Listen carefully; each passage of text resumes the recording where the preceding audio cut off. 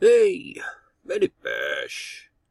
It's the 5th of April, 2018. And once again, a random Bible verse just leads me to a couple of things that I believe are worthy of showing you.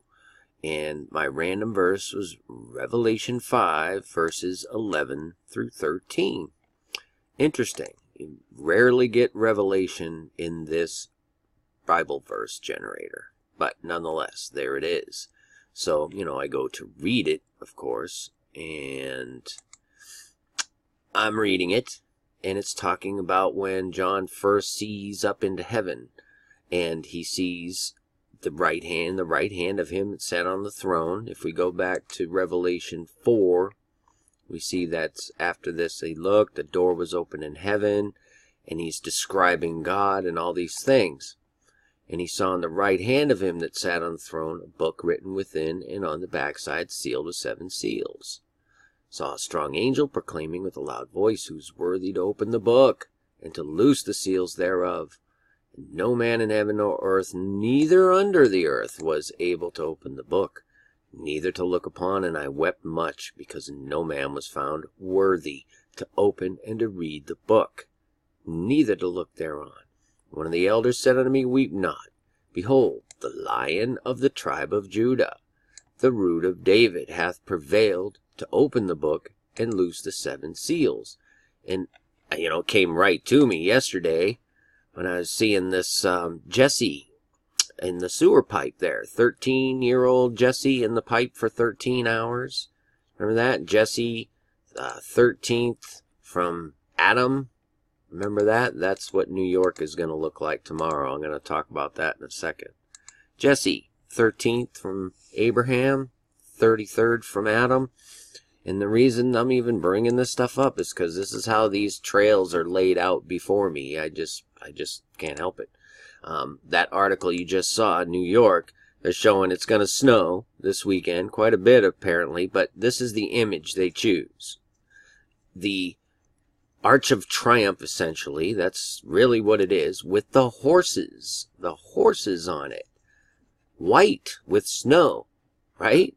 I'm just saying, white with snow horses. And in Revelation 6, after they find in Revelation 5 that he is worthy, the Lamb, the Root of David, has prevailed. And I beheld, and lo, in the midst of the throne 4 beasts, in the midst of the elders stood a lamb, as it had been slain. Right? What time are we in right now? The crucifixion, the resurrection. We're at the time that the lamb was slain. Right? So what I'm getting shown here is that we're at the time, and this is just how I'm interpreting this. We're at the time as when the lamb does open one of the seals, and he hears what the noise of thunder, and the 4 beasts saying, Come and see. And I saw, behold, a white horse, and he that sat upon him had a bow, and a crown was given unto him, and he went forth conquering and to conquer. And, when I see these things, I always ask for confirmation on things, and it comes in ways that I can never really figure out. So I'm continuing to look through my headlines, and I see this other article here. Sarah Jane Cobb dances for Hawk in Horse Haven fundraiser. Sarah Jane Cobb. Sarah, Abraham, Sarah, and Jacob. Okay, I just see this stuff. That's all I could tell you. And we're just talking about Jesse. Once again, the 13th from Abraham, okay? Sarah Jane Cobb. And it's about horses. New York uses the Arch of Titus, basically, with the white-covered horses for their article.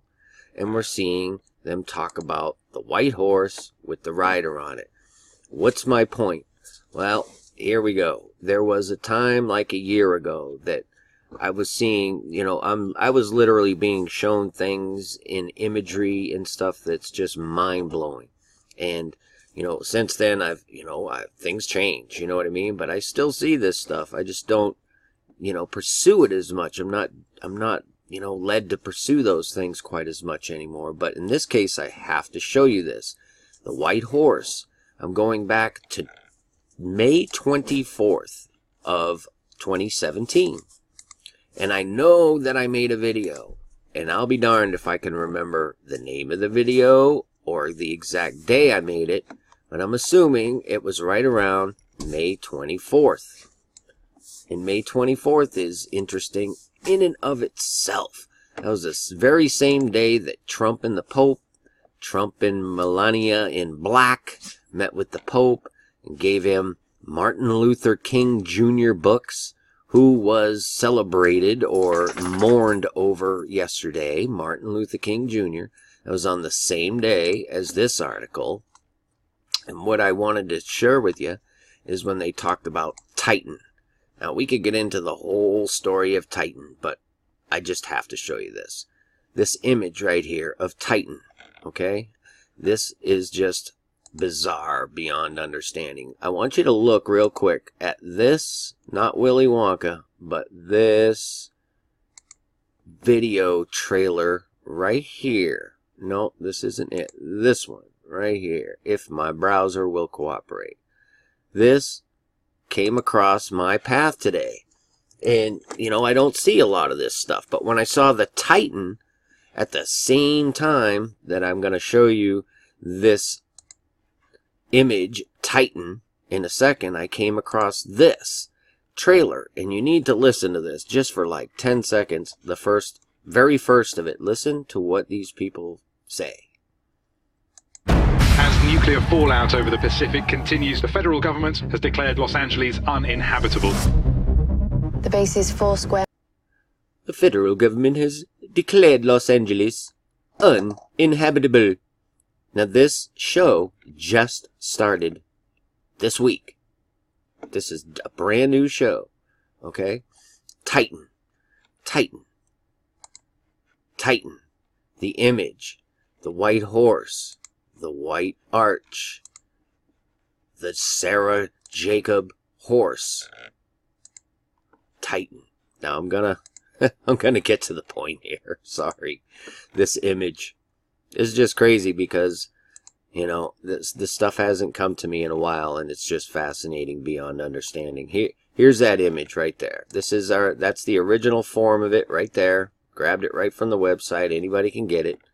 And there's all kinds of stuff in it. In this form, I can show you things.